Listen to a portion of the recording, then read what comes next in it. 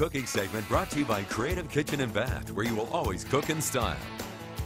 Welcome back to Midday Kentucky. We are here at Wild Thyme with chef extraordinaire Miss Allison Davis. And I've got her cooking, and I'm just going to watch. Oh, you don't want that? Yes. Believe me. I'm cooking sausage right now. You are. Yeah, so we are. Flour. Yeah, we're talking all about Southern specialties this week, and another one of my faves, especially my daughter, is biscuits and gravy. I don't think there's more Southern breakfast item than that. Yeah, it's literally, I think it's my all-time favorite of all of them. I love it. So we have some biscuits that I've got just out of the oven, and we are going to make up a little gravy. First thing that I'm going to do is start with sausage. Now, one thing you could do, and I'll show you because I had some bacon cooking off. Yeah. If you don't have enough fat rendered from your sausage, say you've cooked up some bacon, you can take those bacon drippings and just kind of like pour those, you know, right into the pan, and that'll give you a little bit more grease as well. Gotcha. Because you need the fat, you need the grease in order to make a gravy, because we're making a roux basically to start the gravy process, which is fat and flour, right? So I have just some all-purpose flour. Okay. We're going to keep browning up that sausage, but we're going to add a little bit of flour now to it so that we can coat the sausage with flour. Got a little bit on you there. And not add it later, because if you add it to the milk, once you put the milk in there, then you're going to get those clumps, right? Yeah, so if you add it at this stage and it goes on the outside and coats the sausage, you're not going to have that clumping happening like you would if you were to add it later. Awesome tip. Awesome. I love it. So you're still browning a little bit, and then we're going to season with some salt and pepper. I've got a hot sausage here because, again, you know me, I like the kick, but you can go with mild.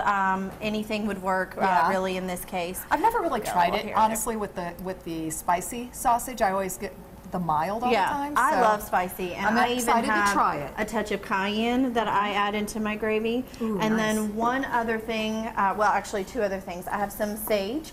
Now, sometimes you can buy like sage sausage that may already have that sage flavor, but I love a little bit of rubbed sage in my gravy, so we'll just take a little bit of that dry. Fresh? We are you coming could into certainly summer use too. the fresh too. So if you have some fresh sage growing in your garden, just mince that up and throw it in. I didn't add sage to my garden this year. Did you? Yeah. You have it? Yeah, I love it. Use it and a lot sage more than actually is really hardy, so it'll keep going even past the summer. Oh, and will it really? Yeah. Maybe I'll grab some. And there's also purple sage, which is great for your garden. Just a side note. Nice.